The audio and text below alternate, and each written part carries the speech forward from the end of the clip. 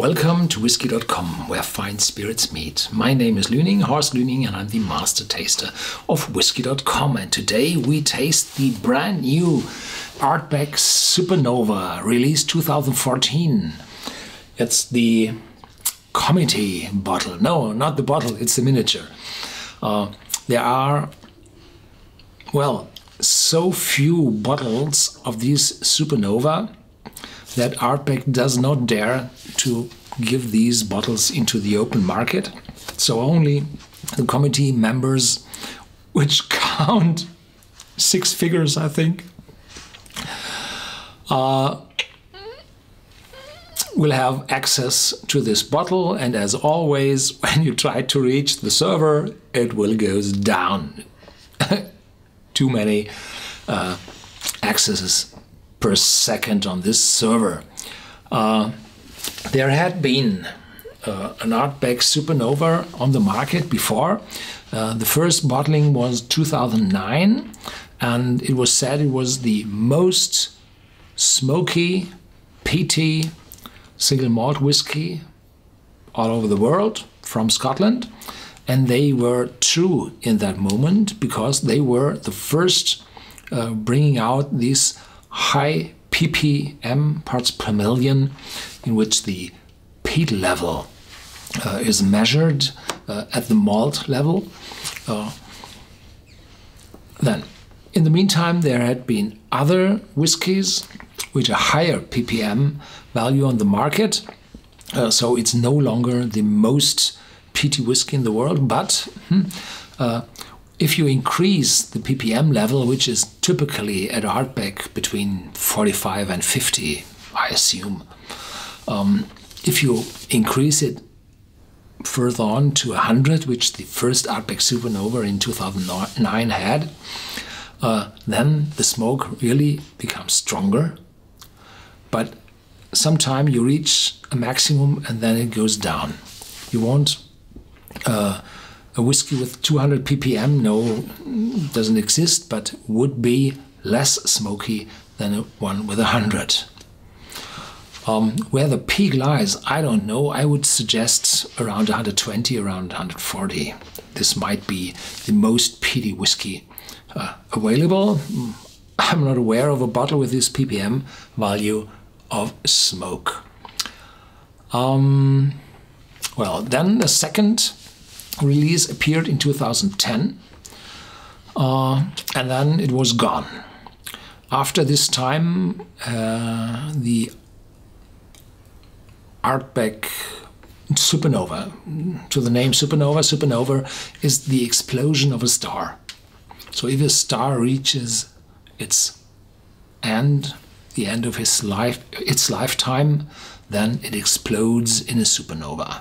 There are 1 or 2 supernovas every year in the whole universe. We are able to see that, but most of them are very, very far away in different galaxies, and we should be afraid that those supernova explosions are far away, because otherwise, if an explosion will be in the next 100, 200 light years away from the Earth, we will see an ice ball period. So we will freeze here from the radiation.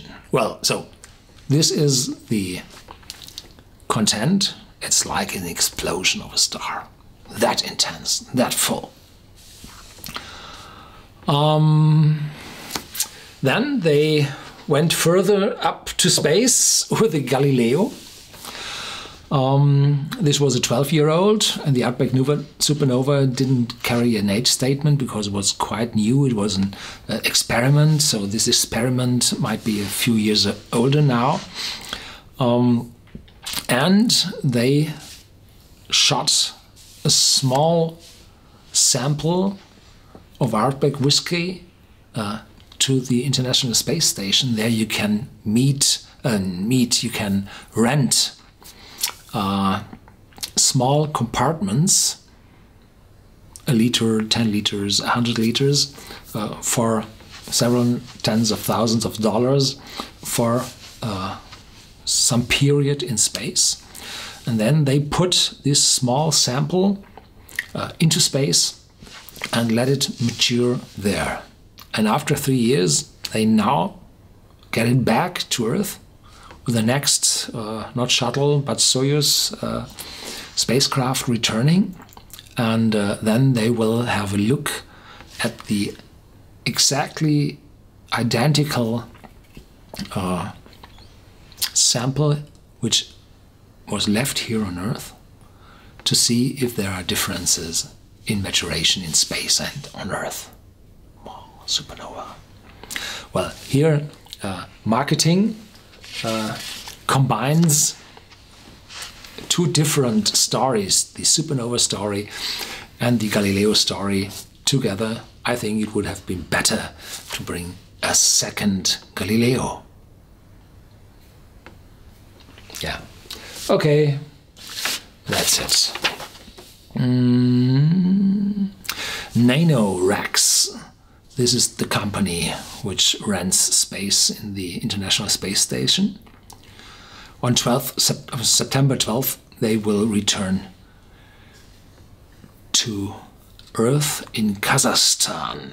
And then in Houston, they will be started to investigate the sample together with a sample from warehouse number 3. Blah, blah, blah, blah. 55% ABV. And here,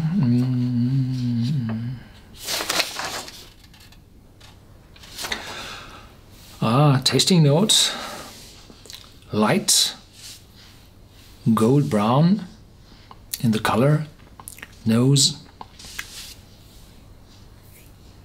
deep, intense spiciness, smoked citrus, pears, citrus grass, pine needles, salty notes coming up, mineral notes from flintstone and granite. Granite is completely tasteless. It's the hardest stone at all. There aren't any molecules dissipating from granite.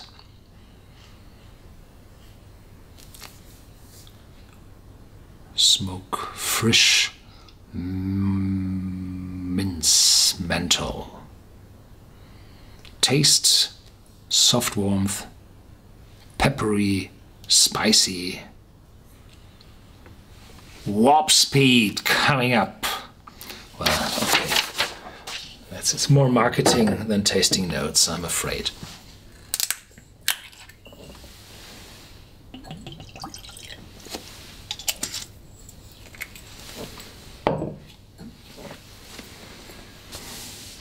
So this is the third and last whiskey today. Perhaps I taste it in cask's length, I don't know.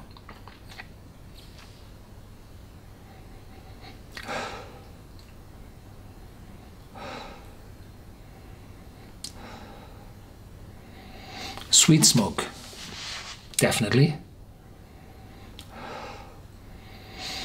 Some citrus and spices coming up in the back. Fresh fruit and pepper. The smokiness is not twice as strong as the Ugedar or the Corryvreckan I tasted before are. No, it's non-linear. It's a different kind of smokiness. It's an aromatic, heavy smokiness. It needs water, definitely.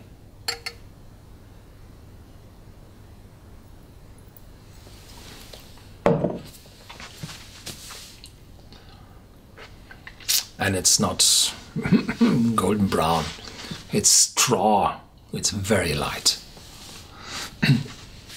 It's young whiskey and probably part of it reused ex-bourbon, part fresh ex-bourbon casks. smoke's coming up, and the fruitiness in the back, and the typical Ardbeg sweetness.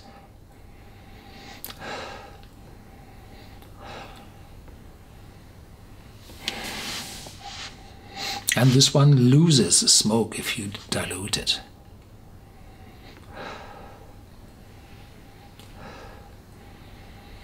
After the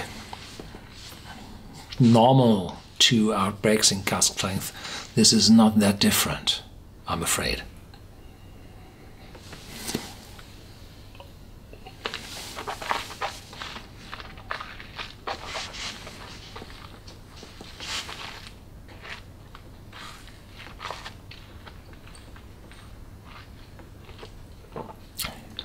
A strong peppery note. Yeah.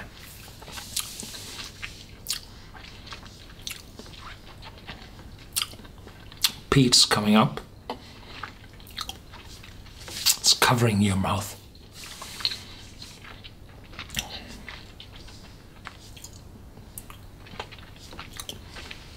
Some chocolate, coffee in the back.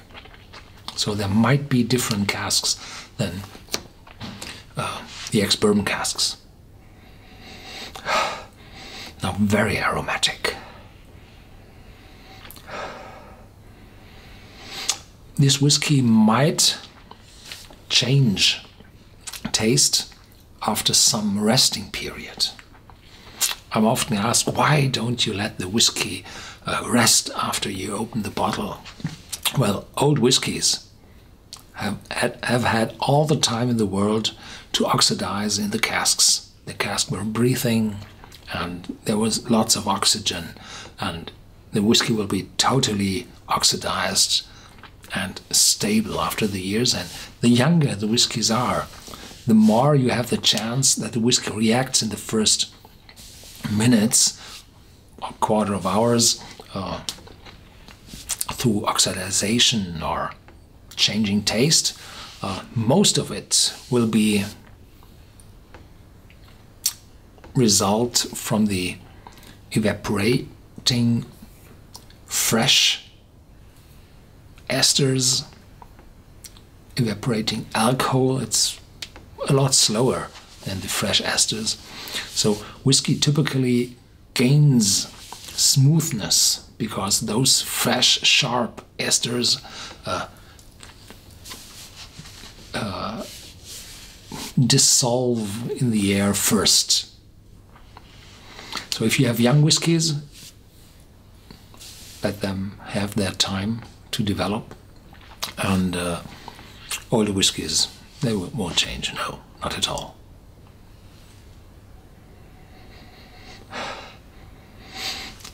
Much more friendly now. The smokiness is there, but not 100%. Not 100 ppm, a lot less. It's slightly above the typical Ardbeg, I think.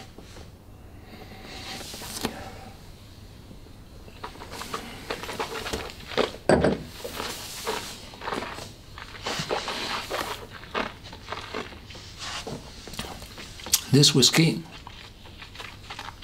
will be expensive, very expensive.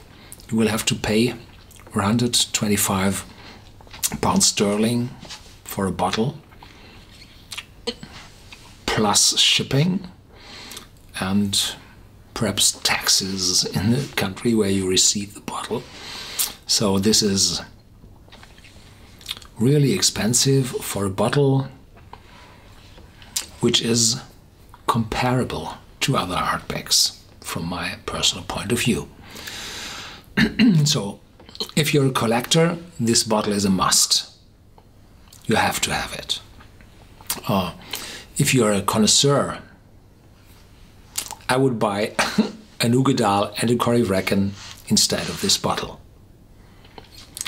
The prices will rise very fast when the first bottles on the market, on the free market. It won't be available on the free market until Ardbeg ships it through the comity.